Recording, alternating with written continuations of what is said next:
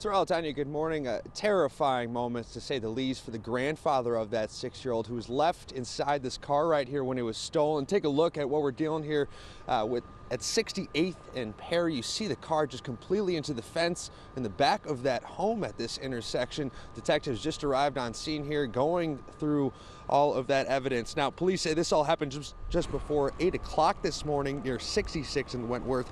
That's where the 52-year-old man's vehicle was still unattended, with the child inside. Police say the two suspects then took the Toyota Camry and ended up crashing it here at 68th and Perry. The child was still inside as the offenders ran away. That 6-year-old is okay, but the grandfather tells us he's fed up with this type of violence in the city.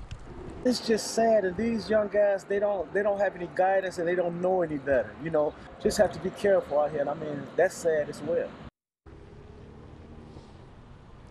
So again, thankfully that 6-year-old boy is okay. Police telling us they're going to be here investigating the scene for quite a while. As you can imagine, there's quite the mess here with that vehicle inside, but thankfully the 6-year-old child okay here this morning. Watch breaking news on YouTube. Subscribe to ABC7 Chicago Eyewitness News.